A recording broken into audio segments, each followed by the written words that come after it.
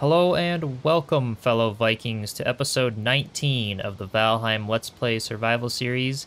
And in today's episode, I am joined again by my brother Soulgazer to work on building some little dock houses and expand this little lake town fishing village that you all saw in episode 18. So since episode 18, Soulgazer has done quite a lot of add-ons. So Soulgazer, give us the tour of what you've done since 18. All right, so since 18, I have created this little bait shop. So that's going to be there. I went to the trader, got plenty Definitely. of fishing bait for, quite some time. Lots of bait. We actually went to the trader, and this was the first time we bought so much stuff that the trader gave us the notification that he was out of inventory. So you bought so much bait that he was out of inventory. So let us know in the comments below if the trader restocks on inventory. This is the first time we've ever had something like that happen. I'm assuming he does, but that was an interesting little thing. Bought enough bait to catch over 4,000 fish. Oh yeah, So it's pretty cool. And there's plenty of fish in here, which is why I created this little tiny fishing hut just so you could look out and do some fishing. Definitely. Beautiful location for that. Yeah. This thing, this little bridge, is going to go up to a balcony that is going to be attached to the inn and tavern that we are building right over here. So this comes up, and we're still working on this. This is work in progress, but we've got a nice little portal hub over here rather than just having them all sprawled out. And yeah, the plan going forward is build a little blacksmith and bakery, and then just so today will be a nice little building episode. You've got the downstairs kind of laid out here, and then you've got stairs that will go to the upstairs where the inn, the little bedroom will be. It'll be right up here, and it made sense to do the stairs on the outside of the build rather than on the inside, just because we wanted to maximize the floor space but not have the build feel too heavy and whatnot. So meanwhile, I've been collecting a lot of stone and wood over here, so I may actually go chop a little bit more, and you can continue working on that, and I'll help you out, and this will be a building episode for you all. So sit back, relax, and I hope you enjoy. Alright, I am in the meadows biome now to chop some more wood, and I'm going to activate the Elder, which is for faster wood cutting.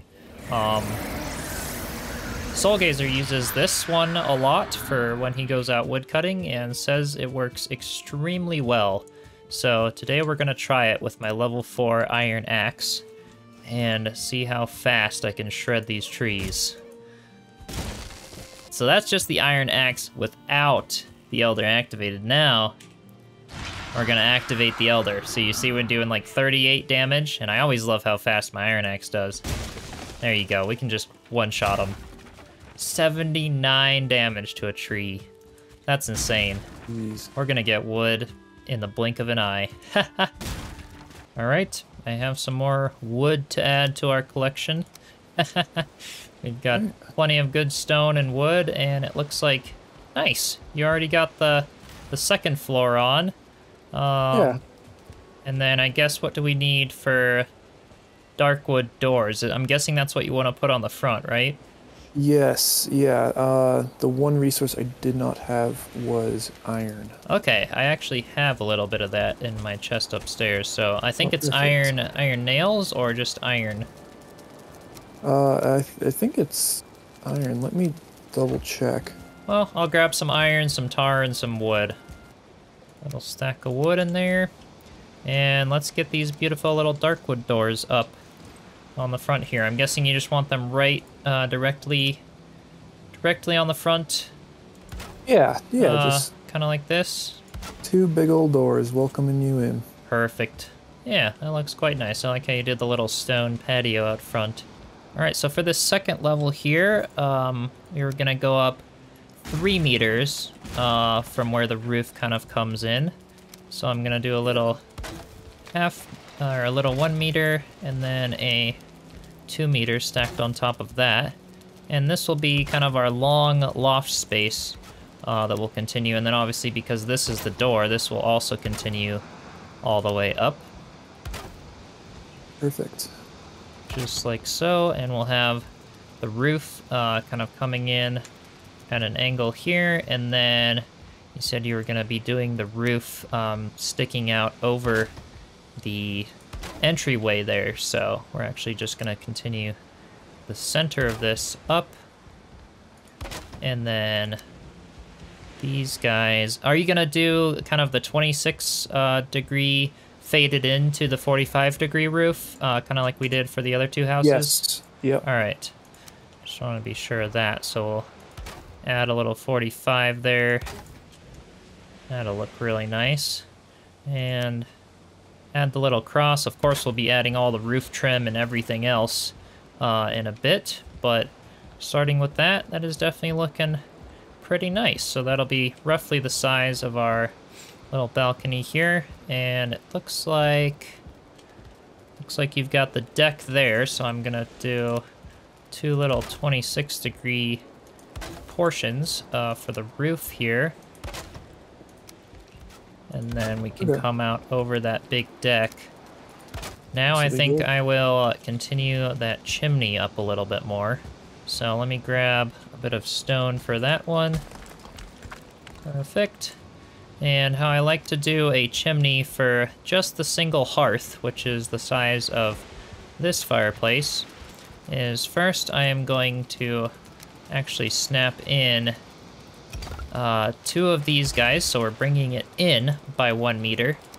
And then I like to snap in stairs on the sides of it, just like so, and on the outside as well, but to bring it in. So the stairs kind of phase into each other, brings that nice transition from super wide chimney on the bottom to a nice little narrow chimney that continues poking up, and that should be enough smoke ventilation for what we need. So for this, I'm going to just put a little 1 meter. It looks like we're already out of stone. Stone gets eaten very fast when doing chimney builds.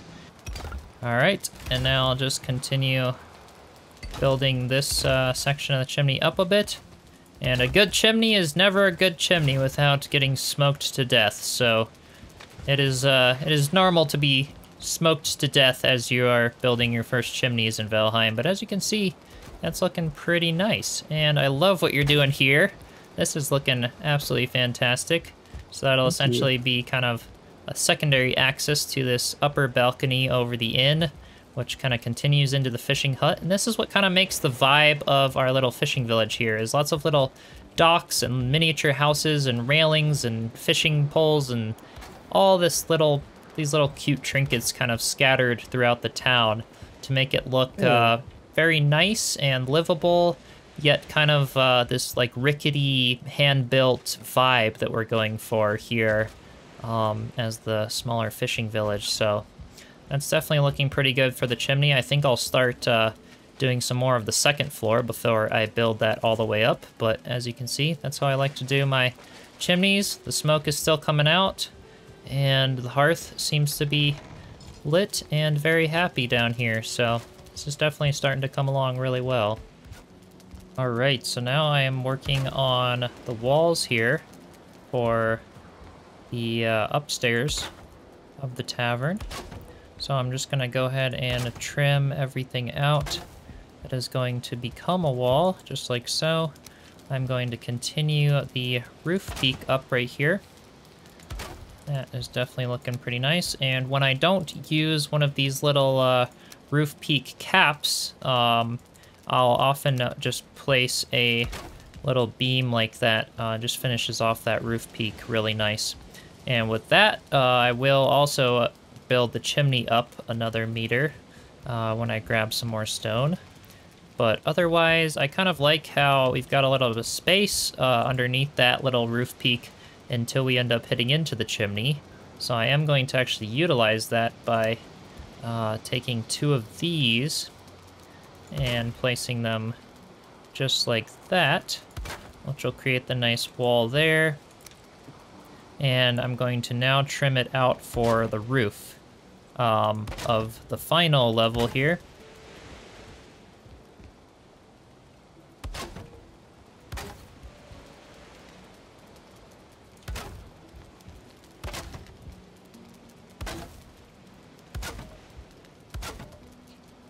So there we go. And we were debating doing windows on this top level, but decided not to do windows just because we have so much open kind of indoor-outdoor space for the decks and balconies and everything. So I'm just going to go ahead and fill in these walls with solid panels just to kind of add to the coziness, give us a little bit of more of the wall space that we want and all that good stuff. So I'm just going to add those guys right there. And then finish off this roof peak right up to the top there, like so. And I already need another stack of wood here. But we still have enough. We actually probably have enough to finish off this build. You can see these little builds don't actually burn through too much materials. Soulgazer and I did make a tar run a few days ago, so we have a bit of that. Which is definitely pretty good. So I'm also debating whether I want to have a little window from the upstairs looking down. And I think I do. That would actually kind of add to the character and be pretty nice. So for that, I'm just going to do the same thing that I did on the chimney side. But that will actually create... I said no windows, but that'll create a little window right here, which looks pretty cool. So you can kind of look down and see the people who are... coming in the entry. I kind of put a little middle to it like so. And then go ahead and put those guys on. So now we have a full rim for the top of the build here. And I'm leaving some little open spaces like there, and here for chests to go. Because those little open spaces just make for great little areas that chests can be placed. And I think for this deck as well, I'm going to bring this whole thing in by 1 meter. And there you are, Soulgazer, logging back on again. I'm going to bring the whole thing in by another 2 meters there and put another roof panel because I'd like the entry here to kind of mirror the entry over there. That gives us a little more space in this section that could be for the bedroom. So... just place another one of those, and one of those, and then for these, I'm going to destroy the angled beams here and replace them with these little 26-degree wall pieces, just to kind of do the nice finish right there, and then again, putting the wall back together.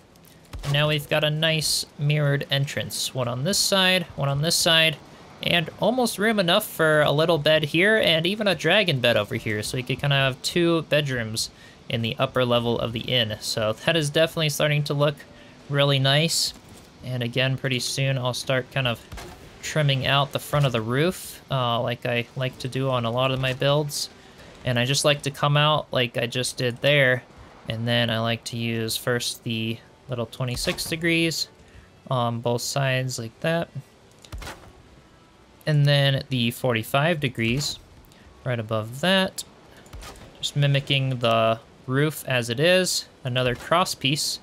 And that's how I like to do my little roof overhangs.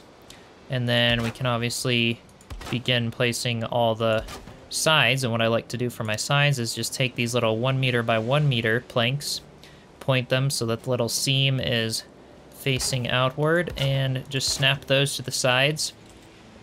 And as you can see, it just creates a really nice cleaned up edge to that roof. And we can also be adding shutters and windowsills and all that stuff. Really adds a lot to the builds, gives it a lot more of that three-dimensionality, if you will. Just making things look really, really clean. There you go. Soulgazer just added some shutters. Perfect. So, and then these two could even be closed, just to give us some space to walk up the stairs here. But it's just kind of nice for a lot of these Lake Town builds, especially to add the shutters, because shutters were not only just to kind of let in light, but also for protection, as kind of a thing that they can close at night so that the robbers or other people can't break in and steal the food or the grain or anything like that. So they kind of add as a layer to have protection, to keep warm in the cold. Not that it's very cold in the plains biome, but it's just kind of nice to add them where they are way they're fit, especially on a big window. So some of these little windows on the lower level, like you can see the big window underneath this deck here, that is a perfect window to especially include some shutters on the edges. And now because we have a ladder right here, I'm not going to overhang the roof on this side. I'm just going to overhang it on the very end here, just like that, and then I'm going to leave the rest just plain so that we can get right up here with the ladder much easier, and then I'll continue the overhang right over there. And once I'm done with all that overhang, we can start working on the very top roof that will go over the bedrooms up top here. Alright, I finished the nice roof eave all around, and I'll start working on the final roof peak here above where the bedroom's gonna go. So this is gonna be a 45-degree roof peak here. So I'm just gonna kind of start adding some beams all along the edges, and we can go ahead and fill in between them with the normal 45-degree roof planks, and then adding that beam at the very tip of the roof peak. And then I like to take the little 45s, and that's where these things come in handy. There it goes.